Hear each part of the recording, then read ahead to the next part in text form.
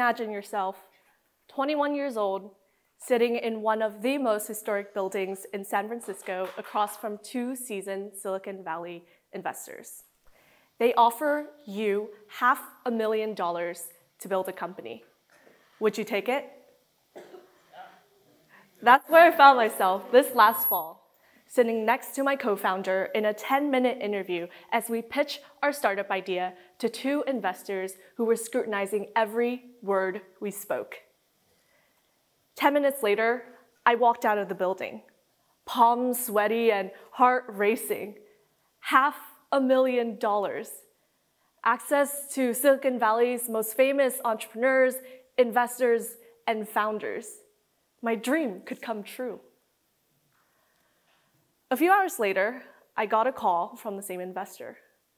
The voice on the other end posed a question that turned my dream into reality. Do you accept this offer? Born and raised in rural Vietnam, this was a dream come true for me, a golden ticket into the inner circle of Silicon Valley. Yet, in a decision that surprised even myself, I chose to walk away. I turned down $500,000 and more. I'm here today to share the journey behind my decision and the realizations that reshaped my understanding of the true essence of entrepreneurship in the age of AI. My journey started at Stanford, where my co-founder and I aligned on the idea of creating a profitable AI company. The idea I pitched, first to my co-founder, was software to help businesses optimize their generative AI spending. In other words, I wanted to help businesses maximize every dollar they spent on software like OpenAI and Anthropic by finding the most efficient model for each use case. Given my previous work experience, I knew this could make a profitable product as it rides on the boom of generative AI. With confidence in our idea, we submitted an application to a startup accelerator. Soon after we got the first offer, we received overwhelming interest from other investors in the Valley who were eager to write larger checks and provide more support than the previous. Fancy dinners, large checks, unlimited resources. It was my first time raising money from venture capitalists, and I got lost in the glamour of it all. As I sat in my Stanford dorm room thinking about whose money I should accept and how I should spend the next years of my life building this company, a sense of hesitation washed over me. I know customers who would pay for this product, and I know it could make a profitable company. So why am I so hesitant to say yes? I thought back to the farm I grew up on in central Vietnam, where my parents and neighbors worked together to grow most of the food we ate.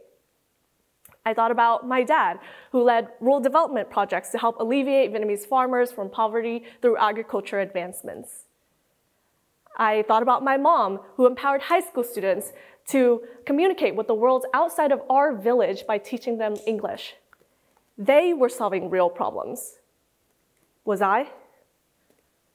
On the verge of signing the papers, a pivotal moment struck me. All this time, I was so focused on trying to find the perfect idea, infuse it with AI, and try to convince investors it was the next billion-dollar business that I had forgotten about the most important part, the people I intended to help. Surrounded by my peers, investors, and entrepreneurs around me, I chased after success as defined by billion-dollar market sizes and the allure of scaling fast. But my parents' work, impactful and meaningful, wasn't defined by how many users they had or how large their target market was.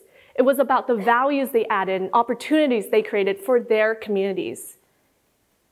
They may not have been entrepreneurs in the modern sense, but they were innovators in their own right, creating sustainable solutions for their community that transcended through generations. Just like my parents, I want to create something people want, something people need, something that fundamentally solves a problem people have. When I first came to Stanford 4 years ago, I learned that great product starts with founders who deeply understand the people and problems. The solution could be a website, an app, or something entirely non-technical. The goal was to create something meaningful, needed and wanted by the community I aim to serve. However, as VCs began to pour more money into AI projects over the years, my approach began to silently warp into a new dimension. I found myself starting with AI, searching for high-spending customers, and analyzing the intersection of this space for profitable problems to solve. Instead of starting by thinking about the people I want to help and problems I want to tackle, I shifted my thinking to how I can leverage and push this technology to produce the highest economic output possible. This mindset propelled the idea I pitched to investors to help businesses cut their generative AI spending by stitching together different models to address each use case. It seemed like the perfect plan, as the success of my company would scale with the growth of the greater AI market, right? Well, so it turns out, I began to realize that wasn't very true. As I reflected on my idea and compared it to successful ventures in the Valley, I began to realize that I was building a short-term solution in the ever-evolving AI landscape. More specifically, I was building point solutions that failed to address the core challenges businesses face today. It wasn't a sustainable approach. Instead of stitching together different models, my solution could easily be defeated by a singular, high-quality, and cost-efficient model that would not only add value through cutting costs, but also create opportunities for new business innovations.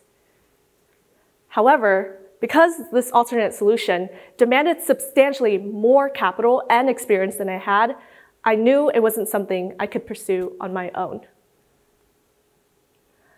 Ultimately, I found myself making one of the most difficult decisions of my life. I turned down all of the investments I was offered. Not because I feared failure, but because I realized I lacked purpose in my path ahead. I could have just taken the money and then pivoted to other ideas in the space. I could have just done it for the experience. But I didn't.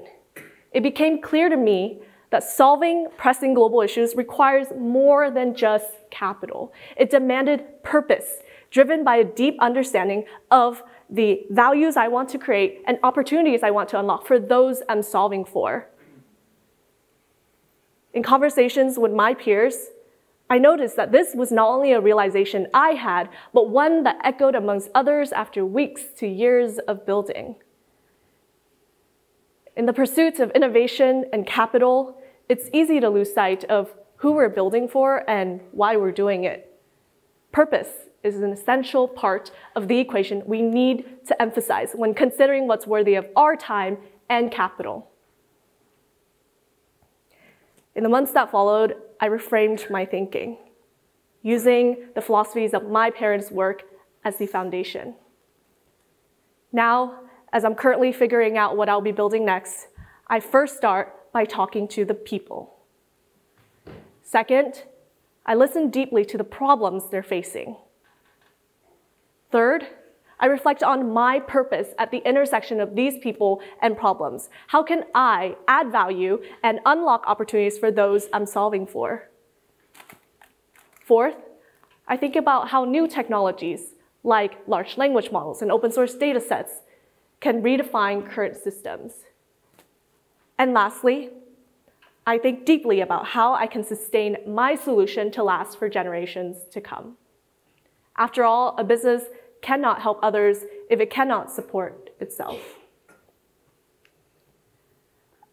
As I stand before you today, sharing my journey, I want to emphasize the importance of aligning your work with your values.